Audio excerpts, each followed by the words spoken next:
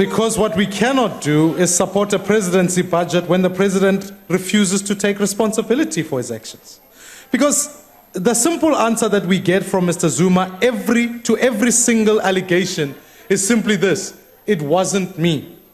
You see, when the Guptas were landing at Waterkloof, the answer was, it wasn't me.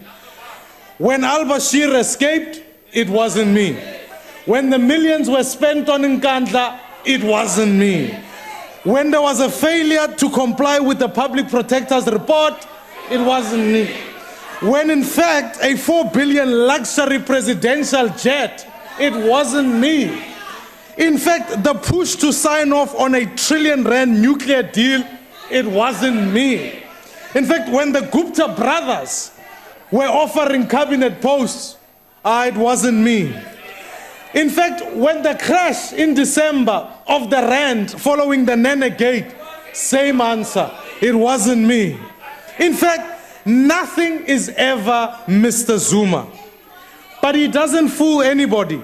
Everybody knows it was him. And everybody knows there are countries going backwards under President Zuma's ANC.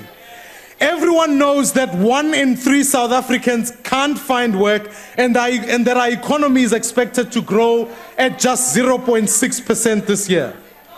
Everyone knows that the education of poor, mainly black children, is getting worse under the leadership of Mr. Zuma.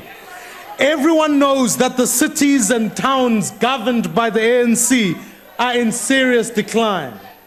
And in fact, everybody knows that, as we saw today, the ANC choir will come and protect Mr. Zuma at all costs, beyond irration at some point.